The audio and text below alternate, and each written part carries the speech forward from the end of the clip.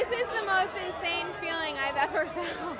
It's like I've had butterflies for months, and it's just like, this is why. It's so amazing to have all these people who love this story as much as all of us, you know? It's fun. This movie for me was like the high school I always wanted. I went to an all-girls high school, and so I missed out on some of the stuff that you dream about, like as a little girl, you know, like prom, for example.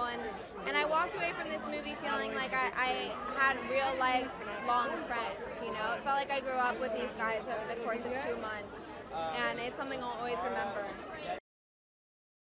I love John Green's. I want to be every character in every single one of John Green's books. Like I just feel like we're all so lucky to have him around, especially as actors, just to be writing these dynamic roles for this age group. You know, it's really hard to find a role for a young girl that's not a stereotype, and he just nails it with all these complicated characters, and I feel very lucky to be a part of one of his movies.